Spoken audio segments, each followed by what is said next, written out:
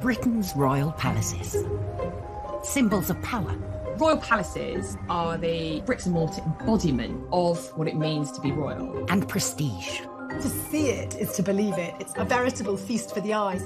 Packed to the rafters with incredible secrets. From royal courtship to royal births to royal marriages and scandals, the palaces have played host to all of that. In this series, we step beyond the Golden Gates. We all see inside the palace walls. You feel as if you were being let into a secret world.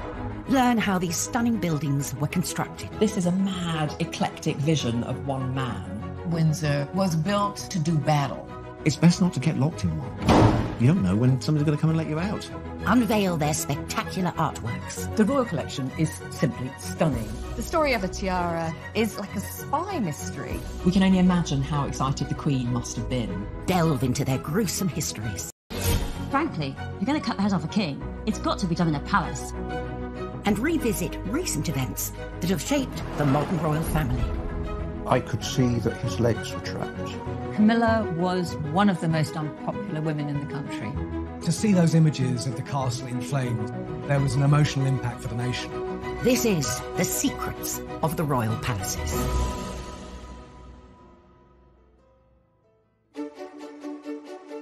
This time, a witness to Prince Philip's Sandringham crash tells us what really happened.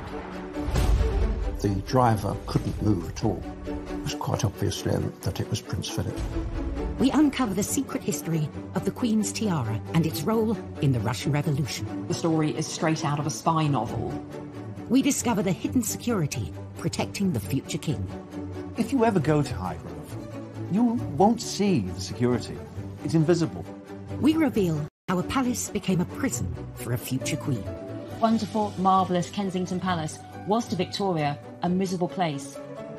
We peek behind the scenes at the exotic seaside pleasure dome, plundered to decorate Buckingham Palace. This is a mad, eclectic vision of one man and his fantasy of the East. And discover why the king hid in a cupboard and then lied about it. They would want to think of their king as this nervous man in a tiny box room. The British royal palaces are the star attraction for millions of visitors to the UK each year. Now, we all want to see inside the palace walls. It's somewhere that very, very few of us are going to get in our lifetime. Some royal palaces are frequently open to the public, but others are rarely accessible, like the Royal Sandringham Estate. The Queen and Prince Philip spend the winter months at Sandringham and enjoy the freedom the vast estate provides, often driving themselves around. It's very normal to see the Queen and Prince Philip driving around, and no one bothers them, and that's why they love it.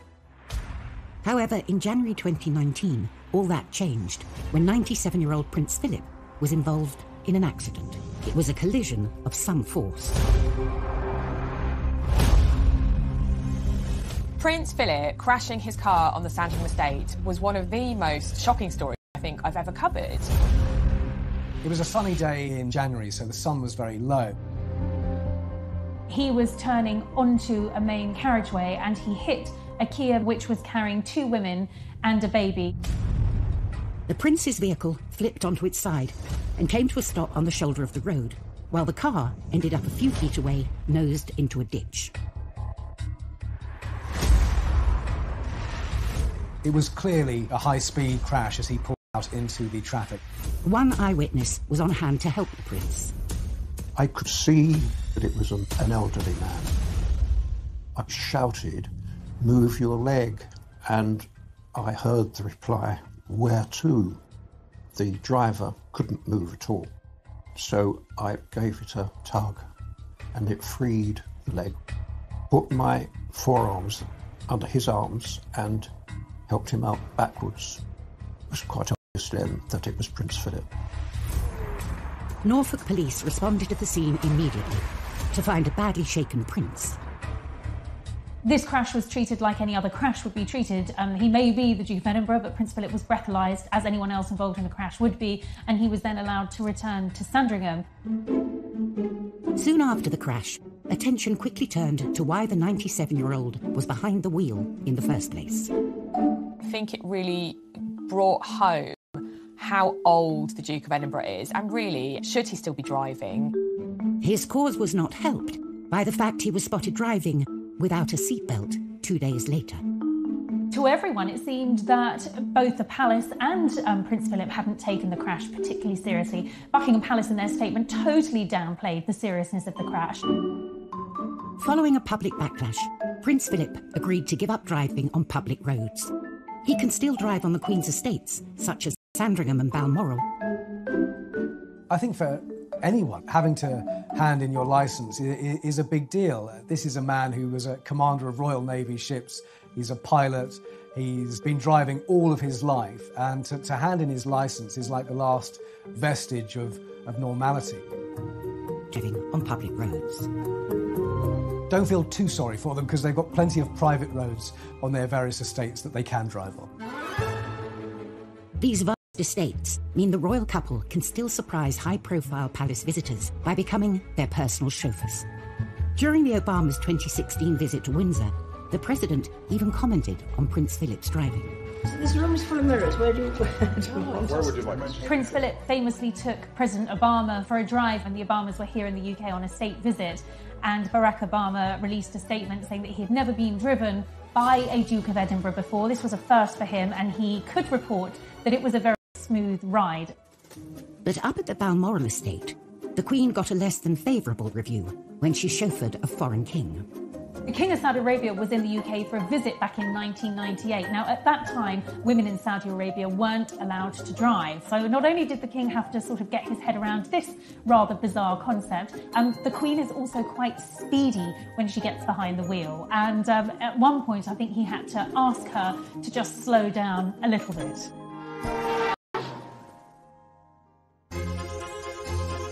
The royal family has owned Sandringham for over 150 years. Windsor Castle easily trumps that and has been housing royalty for more than 9 centuries. But not all royal palaces have such historic lineage. The newest palace in the royal portfolio was actually bought and chosen by the future king, Prince Charles. His country house, Highgrove. For Prince Charles, Highgrove is really just home. It's where you kick your shoes off, put your slippers on, get yourself a cup of tea or coffee or a beer and enjoy yourself. It is certainly his #1 home. It has a nice sort of lived-in feel. It's the place where Charles really likes to go to more than anywhere. But one thing sets Highgrove apart from other royal residences. He bought it. When Prince Charles bought Highgrove in the 1980s, I think it was a surprise to everybody. The royal family do not purchase homes, they inherit them. When Highgrove, near Tetbury, came on the market, Charles snapped it up for £865,000. For Charles, it ticked all the boxes as far as architecture, perfect location, and not enormous. 9 bedrooms, kind of manageable. Previous heirs to the throne had opted for the grandest properties on offer, like Carlton House in London and the Sandringham estate. Looks back at some of his predecessors, certainly Highgrove would not be seen to be suitable at all. For a royal mansion, Highgrove is actually quite small. Buckingham Palace has 775 rooms, and Windsor Castle has all Charles saw there was potential, and he could make it his own. The house isn't architecturally that precious. You can carve whatever kind of house you want out of it, and that's what Charles was looking for. Not a set piece, not to show off, but to make a home from. Charles renovated the main house, giving it a neoclassical facelift. Charles turned a plain box 5 windows wide by 3 stories high into something which had focus to it by putting a pediment over the middle of the main facade. So it wasn't just a plain, straight parapet. It had a triangular point over the centre. It's a lesson learned as far back as ancient Rome. And the point of that was to give you a strong architectural form on top of the centre part of a house to guide you to the door. Of course, what Charles has done is emphasise the entrance to his house that he doesn't want you to look in. Then, with double the budget he spent on the house, Charles turned his attention to his real passion, the gardens.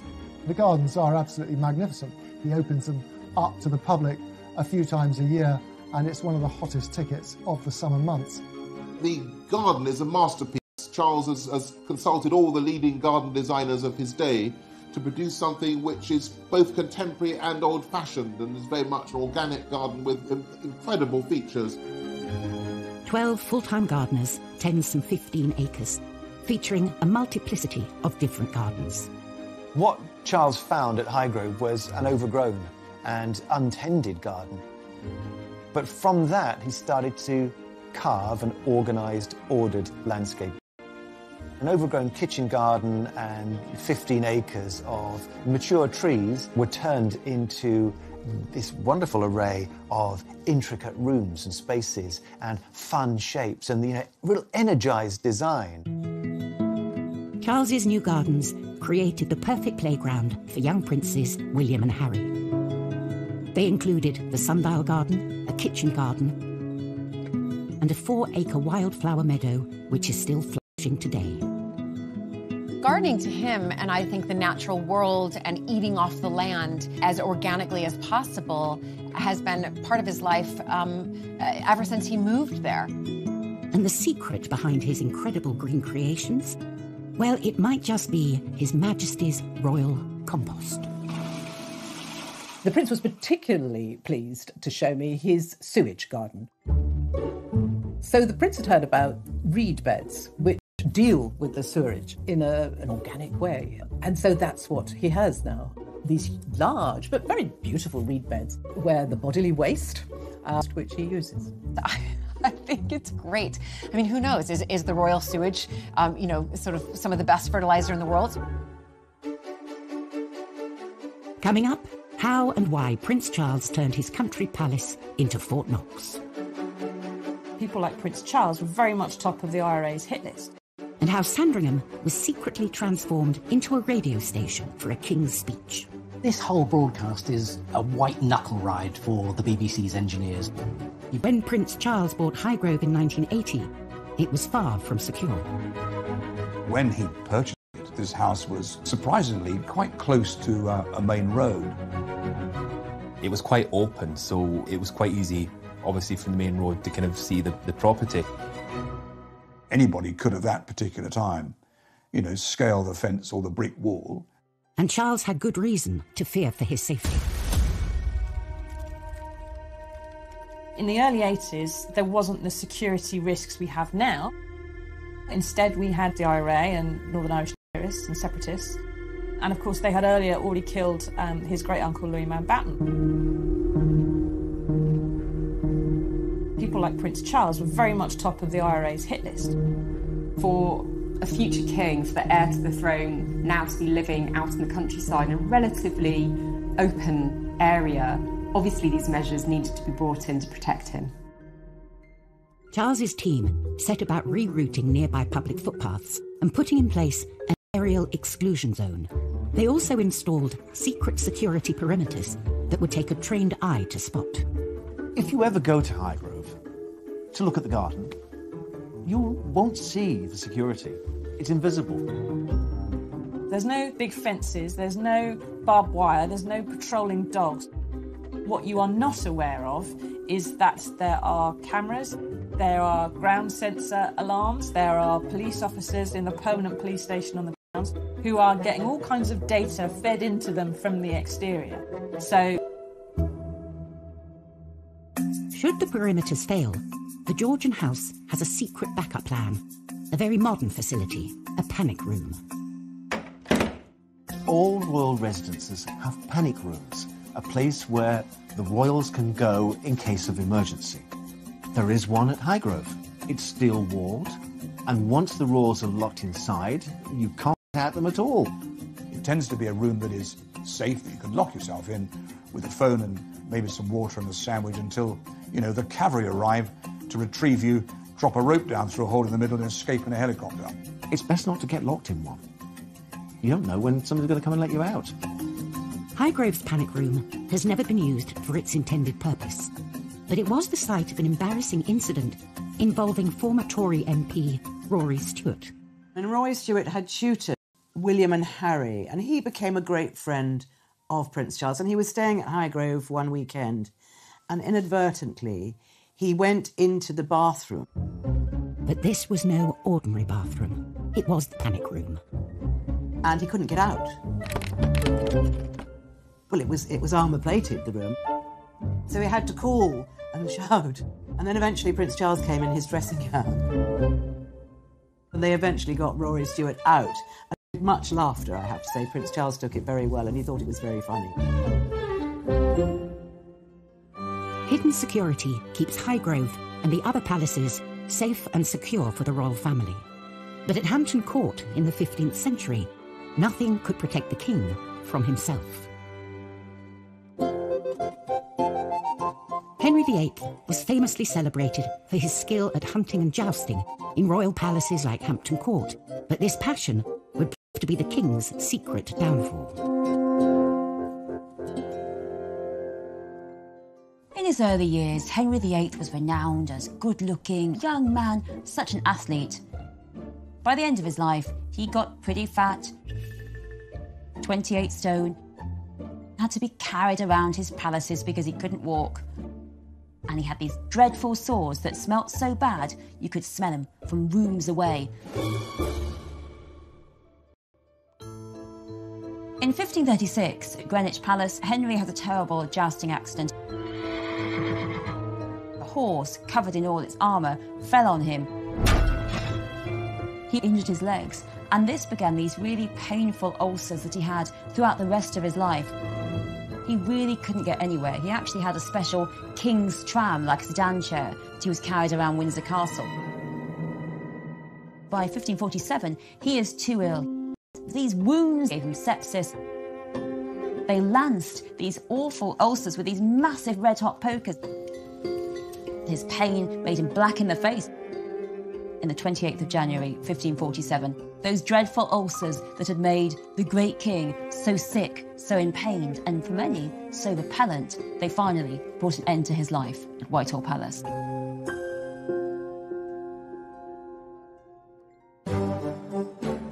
What happens behind the palace walls is often shrouded in mystery for years after the monarch involved has died. But in 1932, Sandringham witnessed a major event that would forever alter the way the royals communicate with us, their loyal subjects.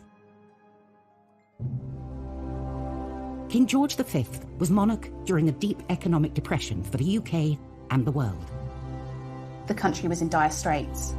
There'd been the big financial crash in the late 20s. The political situation in Europe was not as good as it should be. The Dominions were given more independence from Parliament at Westminster, and so the empire was just starting to turn into something looser, the Commonwealth. It was an era of rapid change. The faltering British Commonwealth desperately needed reassurance from their king that everything would be okay. George V had to be that figure to unite the people. He needed to consolidate his position in the new empire and the new Commonwealth. It is a deep pleasure to us. But the king was nervous. While his son, George VI, would famously dread public speaking thanks to a lifelong stammer, it was the groundbreaking new radio technology and its long reach that was putting this confident king off his game. His audience was vast. It was probably the largest audience anyone in the world had ever had up to that point.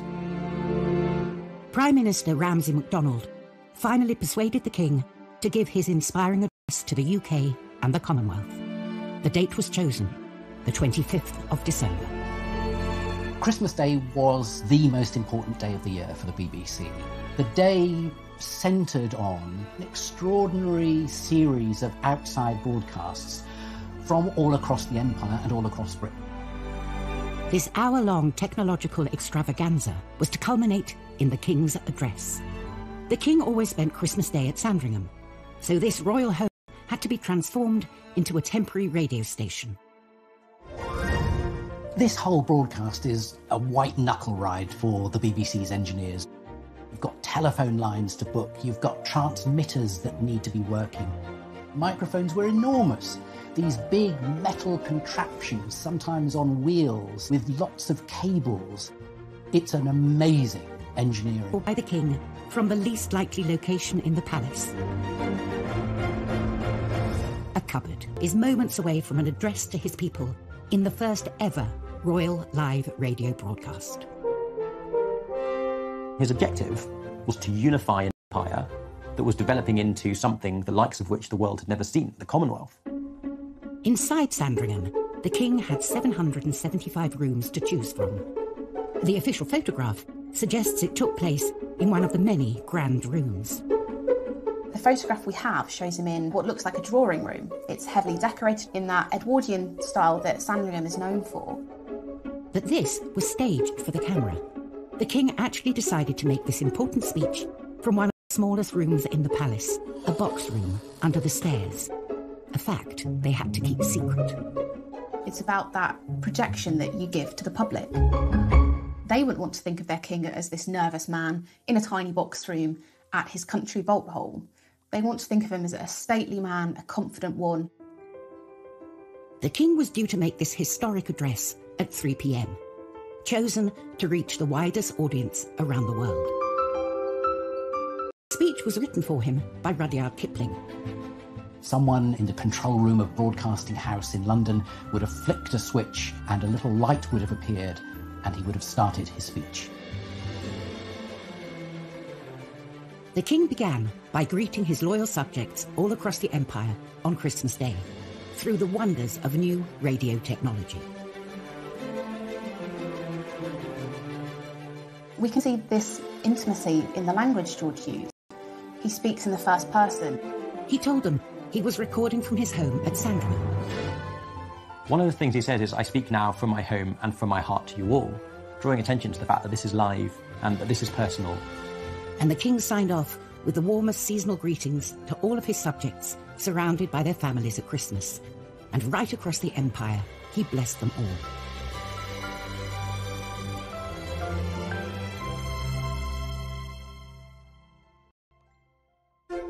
The Christmas address, broadcast from inside a tiny royal box room, was a success, with a global audience of 20 million people tuning in. People could actually hear the king speaking in their own homes through the wireless set. This was revolutionary, and it did definitely bring the king much closer to them. It's an absolutely brilliant speech. It's well written, it's well delivered. As far as speeches go, you couldn't ask for anything more. And I don't think he'd ever delivered a speech as important in his life, and I don't think any of his ancestors had. He made history.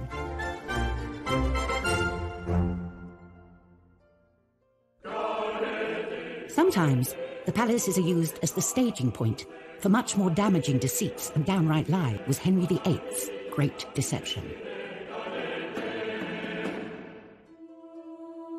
After breaking away from the church in Rome, Henry started plundering the monasteries, leaving the Catholic faithful in uproar. That's really very upsetting to many people in the country who feel that Catholicism is the true religion. So there began to be an uprising led by Robert Aske, a northern landowner. They take Pontefract Castle. They've got 35,000 men. It becomes known as the Pilgrimage of Grace. Henry flees to Windsor and there he makes a plan. Henry invited Robert Aske to this marvellous Christmas at Windsor Castle.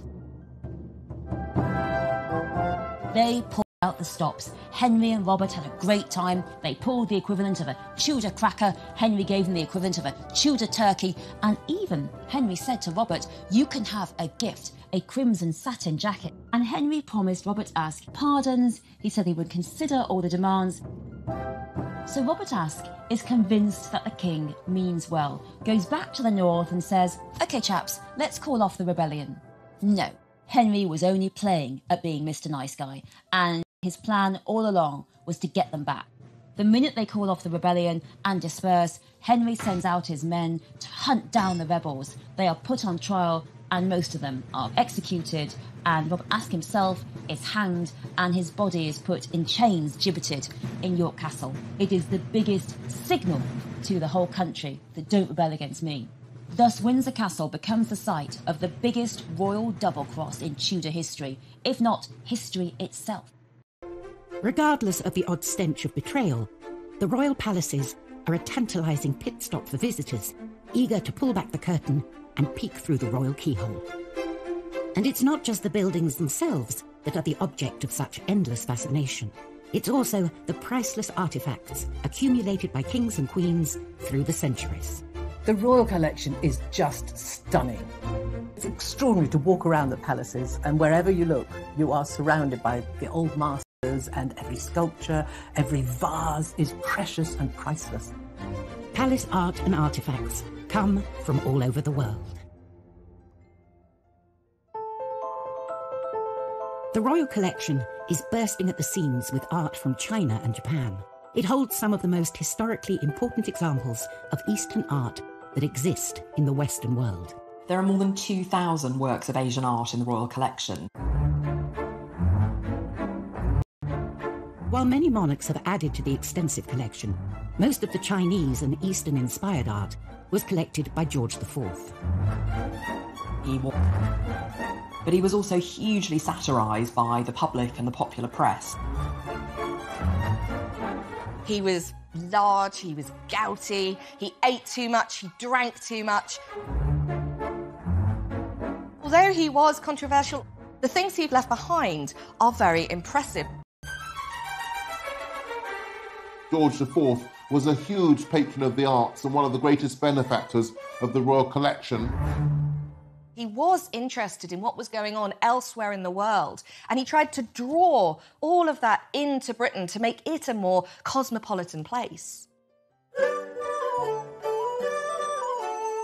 And his tastes are obviously approved of by today's royal family. Tucked away in one of the Queen's private rooms at Buckingham Palace are two pieces bought by George IV. This beautiful pair of porcelain pheasants were made in 1815. They'd been made in a place called Jingdezhan in China, which was the centre, the greatest production centre of ceramics since the 14th century. They're startlingly contemporary in a way. Their positioning with this sort of upright thrust of the beaks, the way that the claw grips onto the stalk beneath, it's got a real dynamism to it, but it's also very stylised. And then just having that variegation of colour, the sort of shimmer of the different feathers alongside each other, I think they're really beautiful. Now they peer over the Queen's shoulder at her visitors, as if they have always belonged there. But this wasn't the first royal palace that these birds were displayed in. They originally came from a different place, a forgotten palace kitted out by George IV.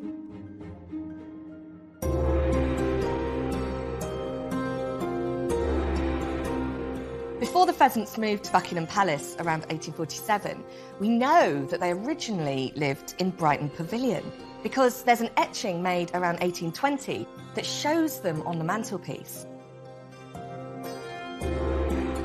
This was the Long Gallery in a palace unlike any other, Brighton's Royal Pavilion. The Brighton Pavilion was George IV's pet project, his passion project. Created when he was Prince of Wales, Brighton Pavilion would be the perfect party palace. You've got Chinese and Indian motifs, you've got Regency grandeur, you've got French influence and Gothic influence. It's this total mishmash of styles. Brighton Pavilion can be considered as a piece of art in itself, a piece of art which Queen Victoria hated. Victoria inherited Brighton Pavilion when she took the throne, but there really wasn't room for her ever-expanding family. Victoria ended up selling off Brighton Pavilion for just £53,000. Pearls hang from the loops, each of which is worth £1,000. Behind its shimmering exterior lies an untold story of glamour, intrigue, and daring adventure. The story of how the tiara got into the hands of the British royals is something a bit like a spy mystery. The story began in Russia in 1874. It was made by the imperial jewellers to the Russian royal family for Maria Pavlovna, the wife of Grand Duke Vladimir, the Tsar's brother. But after the revolution of 1917, communist Russia was no longer safe for aristocrats as wealthy and prominent as Maria Pavlovna. When the Russian royal family came tumbling down, she hid her precious jewels in a secret compartment within her home, escaping with just her day jewels. The Grand Duchess was the last Romanov to escape Russia, dying in France in 1920. Her family had lost everything, except for the jewels. Hidden in a secret alcove in her palace, the tiara was under the noses of the Bolshevik government for many years.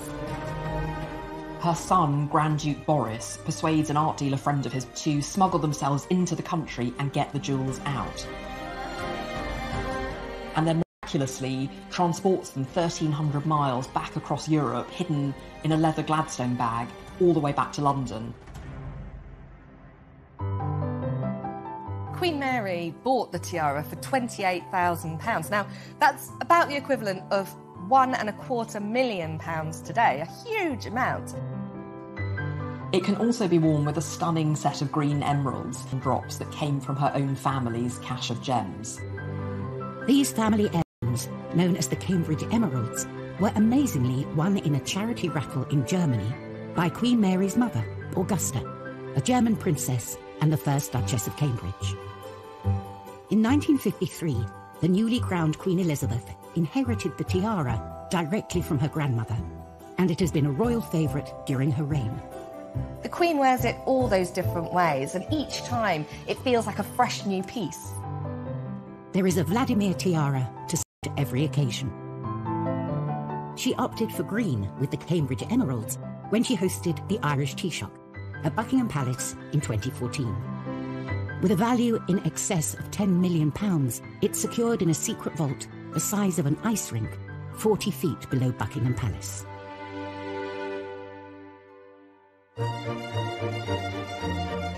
Queen Victoria moved into Buckingham Palace in 1837, leaving behind her childhood home, Kensington Palace.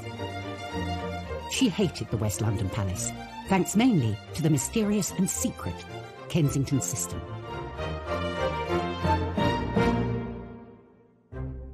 So Victoria's father died when she was very young, and Victoria's mother, a German widow, becomes very reliant on this chap called John Conroy, who really is the baddie of the piece. I don't think anyone can really find many redeeming features in John Conroy. Victoria's mother, Victoire, and her mother's advisor, John Conroy, clubbed together to make Victoria their feature. What they hoped was that Victoria would come to the throne as a child, and then they could continue to dominate her and get huge amounts of power. So what was the Kensington system? Well, it was pretty bad. Victoria was watched by Conroy or by her mother all day long.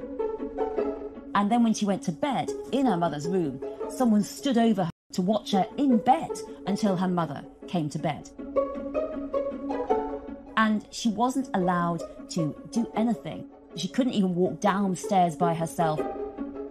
And she certainly wasn't allowed to have real playmates.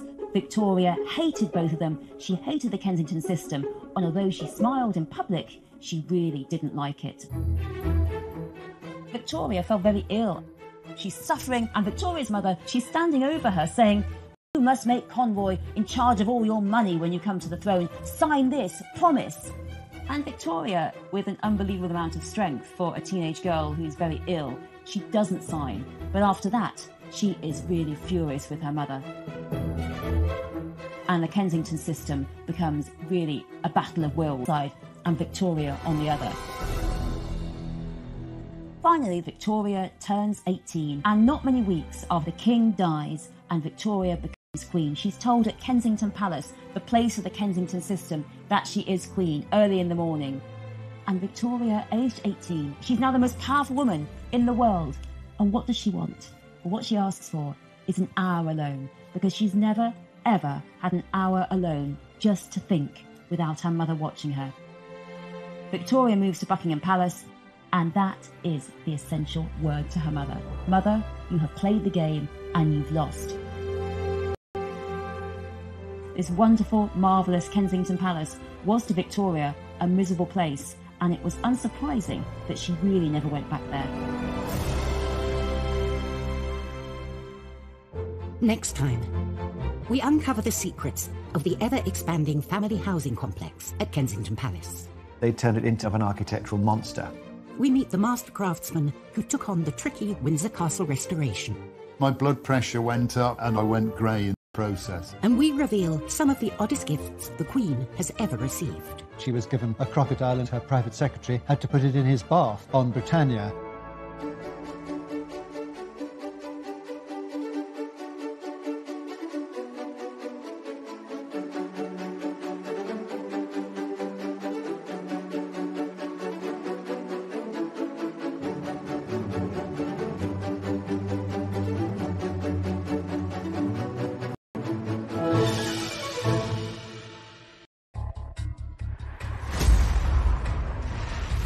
It was clearly a high-speed crash as he pulled out into the traffic. One eyewitness was on hand to help the prince. I could see that it was an elderly man. I shouted, "Move your leg," and I heard the reply, "Where to?" The driver couldn't move at all, so I gave it a tug, and it freed the leg. Put my forearms under his arms and helped him out backwards. It was quite obvious then that it was Prince Philip. Norfolk police responded to the scene immediately to find a badly shaken prince. This crash was treated like any other crash would be treated. He may be the Duke of Edinburgh, but Prince Philip was breathalyzed, as anyone else involved in the crash would be, and he was then allowed to return to Sandringham. Soon after the crash, attention quickly turned to why the 97-year-old was behind the wheel in the first place. I think it really brought home how old the Duke of Edinburgh is, and really, should he still be driving? His cause was not helped by the fact he was spotted driving without a seatbelt 2 days later. To everyone, it seemed that both the palace and Prince Philip hadn't taken the crash particularly seriously. Buckingham Palace, in their statement, totally downplayed the seriousness of the crash. Following a public backlash, Prince Philip agreed to give up driving on public roads.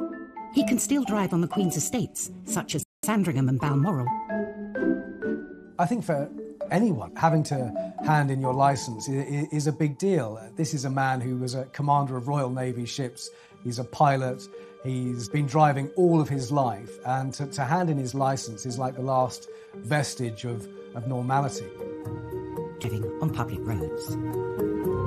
Don't feel too sorry for them because they've got plenty of private roads on their various estates that they can drive on. These vast estates mean the royal couple can still surprise high-profile palace visitors by becoming their